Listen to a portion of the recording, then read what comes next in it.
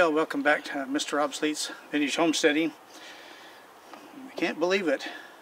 This is the 5th video on this fine specimen of a wannabe chainsaw, our Poulan Wild Thing. So we just the cuts with it, with and without modifications, and then with the new chain here. And you can see that each modification helped. The only thing in the last cut with this new chain here, the saw is still a little underpowered, so running a fairly sharp chain like this and work it kind of hard.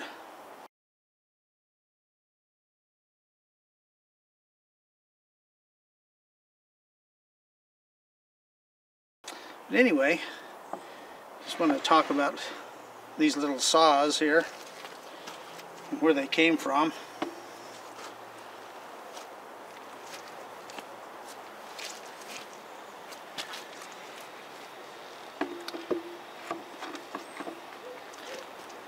The little homeowner saws became a huge seller for most of the manufacturers, and this is the saw that started it all. Power Max 6 McCulloch, came out in 1968. It's 33 cc's, and for the homeowner and light farm use, this was really an ideal little saw. Powerful, fast cutting, but like all little saws, a little bit finicky, some worse than others. But I had a comment here a while back that a guy was an engineer for McCulloch, and when this saw came out, like I say, it sold like wildfire, but it was fairly expensive to make, and so his job was to come up with a cheaper version. And so what they came up with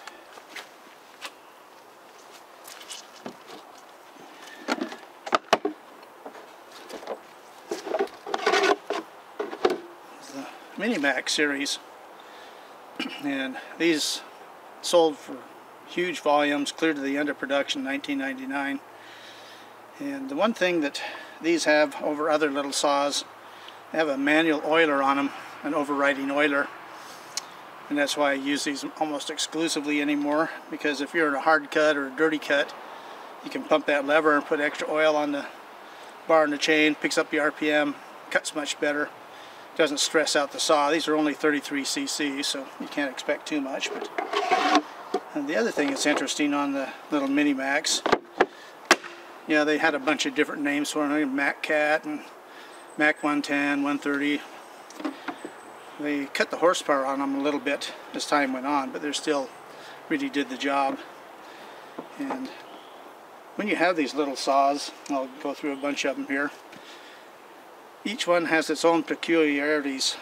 These are finicky like most of them, not as bad as some, but these do not like running in hot weather. They vapor lock easily and performance drops off, and if you ran them at 40 to 1 like I said, you're looking for a seizure. They just won't stay together, so that's why I run these at 20 to 1.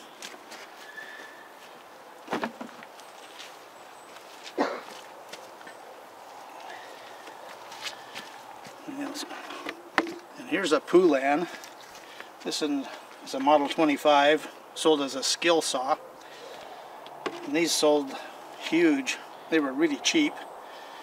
And a lot of people got into using chainsaws because of these. You could buy them at the hardware store, whatnot, and they're a nice handy little size. And all of the little saws I've run are all powerful, but the little Poulans, or Poulans I call them, they're probably the most finicky of all of them. They're really sensitive to temperature and air density and whatnot.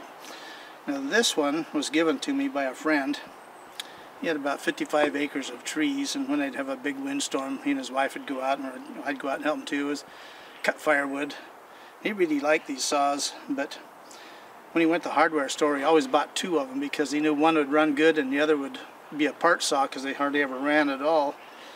And the problem with the Poulans, these little saws, was quality control. If you got a Monday or a Friday saw, it was a piece of but they're powerful and lightweight and easy to hold and work with. So here's a bigger cousin. They're sold by Sears.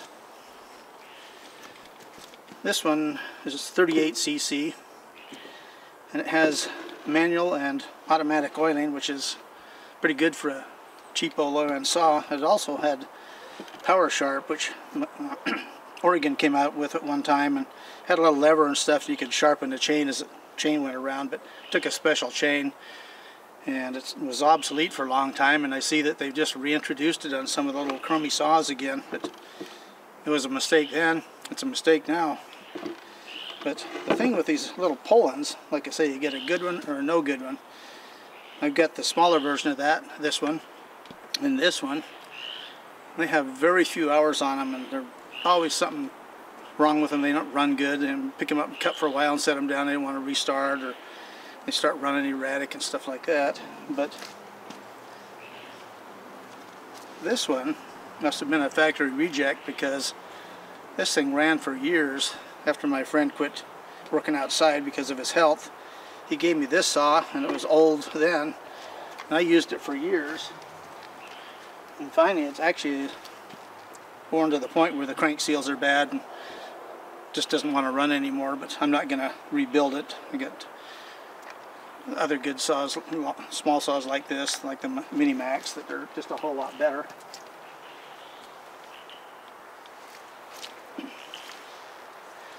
So this is kind of a weird little saw. It's called a Dynamark. Took me a while to figure out who made it. It's 33cc, but it was made by Lombard. And power-wise, it's the equivalent to the Mac 35, but there's 0 parts for them, so it's just kind of a neat knick-knack.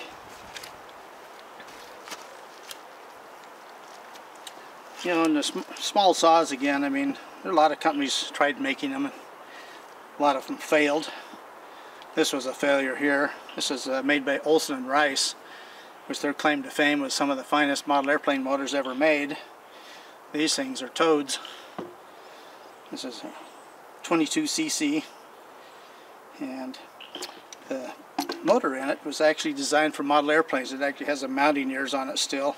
These were sold over a whole bunch of different names, and this one was a Sears version. I've got one that says Runyon on it. Ford Motor Company used to sell them as a promo item when you bought a new car, but these are probably the worst of the bunch. They had a lousy ignition system, and the carburetor they had was no good either. But the thing that's interesting is gear drive, because it pulls backwards. But when this company quit making these saws, they also had a little outboard motor, a generator, a handsaw, other drill, a bunch of other little things. They sold the design to the company in Japan called TAS Tanaka, and they redesigned the ignition and the carburetor. They brought it back as the Weed Eater. It sold like bazillions of them. The basic motor on these is excellent. It's just the accessory stuff on them was no good. But, so the type of saws that, if you're a collector, you should have good, bad, and no good. And this is the no good one. But each has its part in history, and you work on them and stuff like that. You learn all kinds of new techniques. You know, become a lot better mechanic if you have some of these lousy saws to work on. And this little Homelight Super 2, I used these for a really long time, and they're a 32cc saw, and they made some up. I had a 40cc one that I used for a long time too. And the thing with these, they're not as powerful as the other small saws, but they're not finicky. And so if you're looking for a little saw to do stuff around the place there, and you've got a little bit of mechanical skill, this is one I'd recommend, because they made so many of them. Parts are still available for them, and they're just not finicky. They're just a nice little saw. I quit using them because the Mini Mac McCulloughs are a whole lot more powerful, and they have the overriding oiler for the bar and chain, which for the type of wood I cut really makes a big difference how they perform.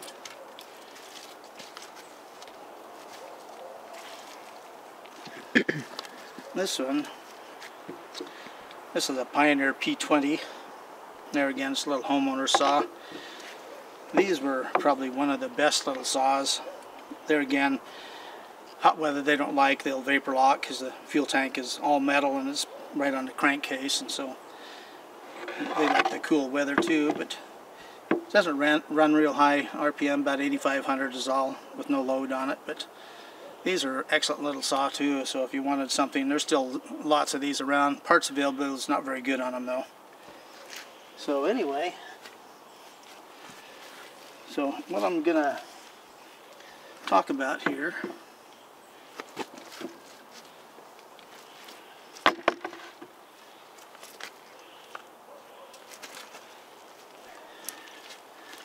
these little saws, and I've got a category for them. Okay, well, this is my designation for these saws, and pop saw. Does that stand for popular? Could be, but that isn't it, because they sold lots and lots of these. But what it really means is piece of poo, because they're really, you know what. But I recommend these for anybody that collects chainsaws, because if you can figure out how to keep them running for a while, your mechanical skills are going to be upgraded dramatically. So working on a bigger, good saw is going to be a piece of cake. So those are what I call the low end saws.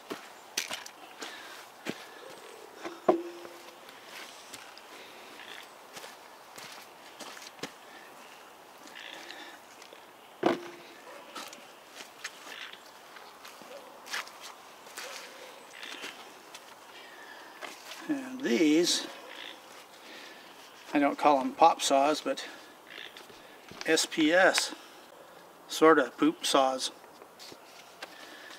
So anyway, getting back to this, which started all this silliness, and it's amazing how many people have comments on these saws. Lots of them have spent lots of time hopping them up and doing all kinds of stuff. You know, it's just a typical American hot rodder. If you had an old flathead Ford, you're going to figure out all these things, put tri-power on it, and headers, and different ignition system, and all kinds of stuff, hot cam. Well, these saws are the same way. You get a marginal saw like this, and you know, you go through it and see all the weak points on it, and start modifying them, which we did. So, like I say, the biggest improvement was opening up, let some air in these things that are really restrictive.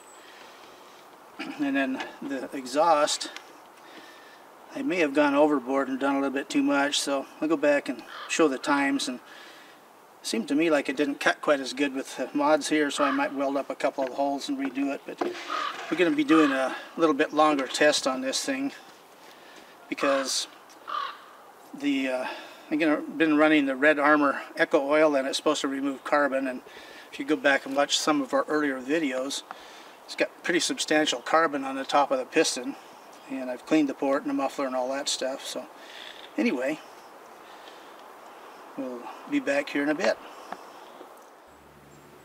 Well, we've done our first performance modification. This is a stock cover, and this is where the air filter goes. It's extremely restrictive. So we got another top cover here. We put these holes in here to let the air in. And it was interesting, when I first fired it up, the idle was way up, so it was getting a lot more air.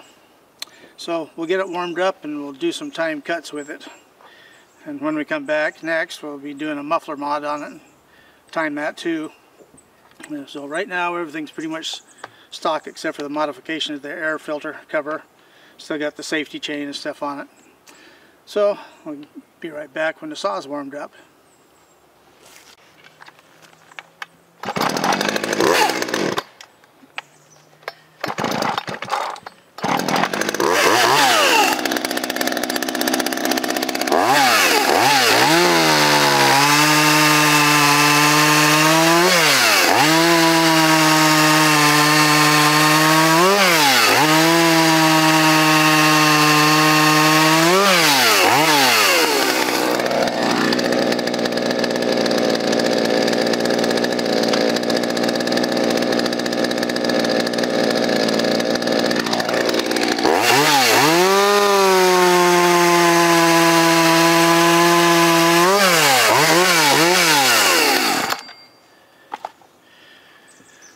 Well, just that one mod, I can tell it's a lot more powerful. So we'll be back when we're doing a muffler mod. So I'll just do a little brief history on how I ended up with this saw. I've been talking on some of my older videos about Poulans or Poulans and how to tell which is which. And a guy that has another YouTube channel, Kane's Custom Garage, thought it would be funny to send me this saw and give me a challenge to see if I could make it run. So anyway, we're trying to figure out what to do with it. I'm not going to use it a lot because compared to the Mini Mac McCullough, it doesn't cut it. So we were just talking about different things. What should we do with that saw? And I thought, I come up with a great idea. And we usually take chainsaws and engines and stuff to the vintage tractor and engine shows. And a lot of the old, since we're in a logging community, a lot of the old timers come over and talk about their big old McCulloch SP125s and big home lights, and later on Stills and Huskies and stuff like that. And so I thought, I'll put this out with at the end of the table with my really good saws on it. And the idea is that when they come over, they'll get a good laugh, because if I had this and some of my other poo saws out there, they'd come over and start laughing at me. So just by putting one or two out there, they can come up and laugh with me. And so, since this is now a show saw, they wasted a lot of money and got a brand new Wild Thing bar for it. And the new chain is already on it. We did that on that last cut. So anyway, it'd be interesting to see what kind of laughter and giggles we get at the shows with it, because the sign I'm going to put with it is the worst chainsaw ever made with a question mark, and then people can come over and argue about it. So anyway, it'd be nice to see some fist fights out there at the shows. Anyway. Okay, well, we got the muffler off into different pieces here. If you have one of these saws, the Craftsman version or any of them, these two little areas right here are the only place the exhaust comes out, and it's really restrictive. Had a bunch of carbon in them when I first looked at it, but it's a simple fix to modify it.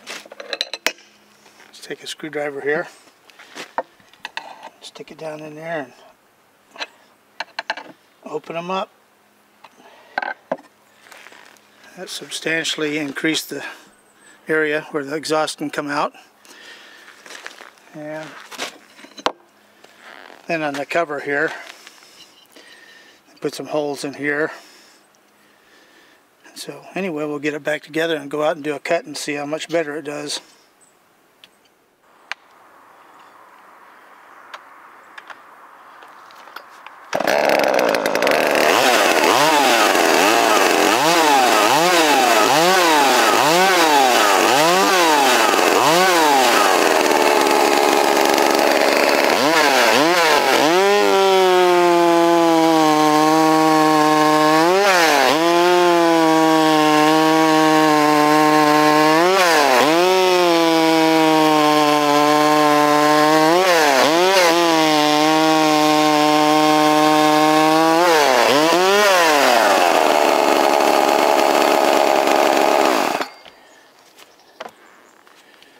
Well, we'll check our times and figure out what made the best modification. Okay, well, our last modification on the saw, we put a brand new Oregon chain on here. It's a non-safety chain, so it's just a standard 3/8 Oregon low profile chain. So we'll do 4 cuts with that and see how it does.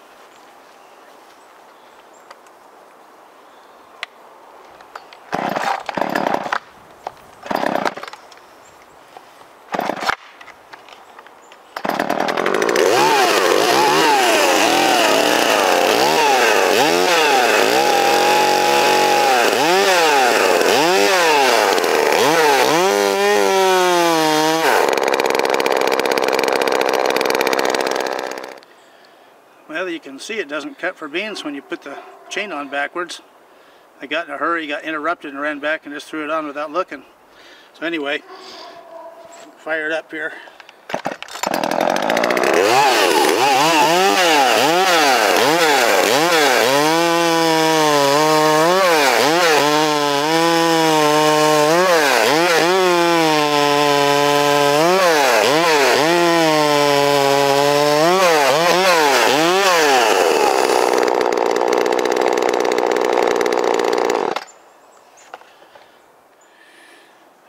can see when I put the chain on backwards, I wasn't paying attention. I get the picture of the chain here going the right direction, so best to follow directions. Anyway, so we'll call that good for today. The Wild Thing, which is really the mild thing. So we'll see you in the next video. Vintage is good, even if it's no good.